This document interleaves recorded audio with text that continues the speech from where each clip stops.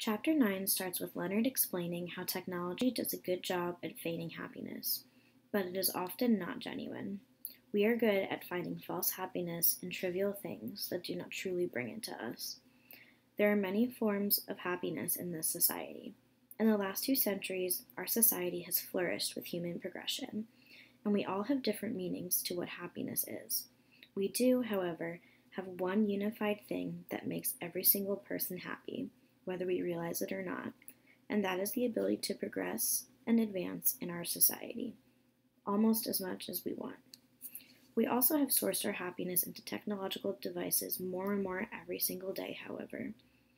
We have televisions, computers, handheld devices, and video games, to name a few of the important ones that have begun to take up so much of our time. We are at a crossroads in this pivotal stage of technological development. We can use what we have right now for the well-being and the advancement of our society, or we can let it doom us. We've used technology to comfort us, to show us a variety of things when we have the world at our fingertips. We can post selfies to receive validation from others and make ourselves feel better, share funny videos to people all across the world, learn new things, and read articles on any subject from many different websites. Technology, however, has no bounds. It does not think of how people can become addicted to it or positively benefit from it. The pursuit of technology is a reckless pursuit, mostly consisting of money. The people at the very top are not thinking about the boundaries or the ethics.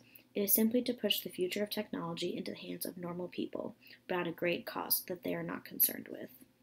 We need to have healthy discussions about the progressions and the boundaries of technology and what could potentially benefit us and harm us. We need to have discussions about what people are doing with our data and how our data is being handled.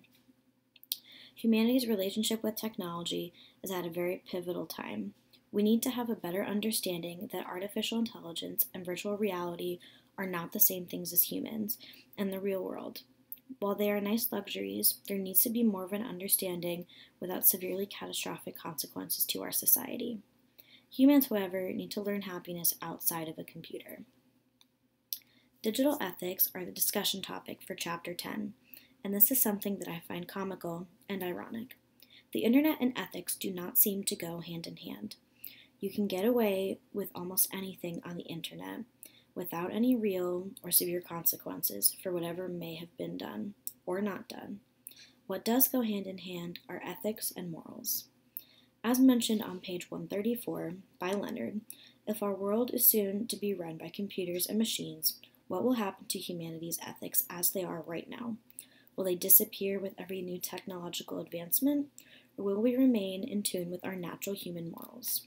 Will these self-learning technologies that we are developing more and more every year be able to learn something that is not able to be completely programmed by mankind? In the digital age, we must also consider ethics. We need to consider a variety of things as humans, and one of those things is our relationship with technology in general, as I mentioned. We can have a healthy, coexistent relationship, or we can allow it to destroy us. I fear we are on the road of the latter. We must be able to have our own privacy on the internet, the ability to remain neutral.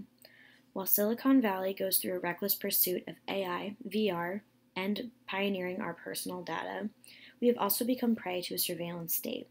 We have many people who could potentially be watching us right now, and that is an unacceptable notion.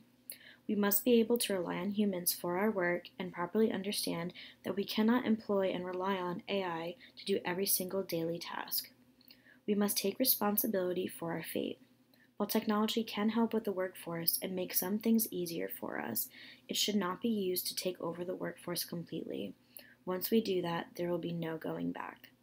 There needs to be a more established set of rules on how technology is handled, used, and distributed to a wide audience. There are many that unfortunately know no bounds.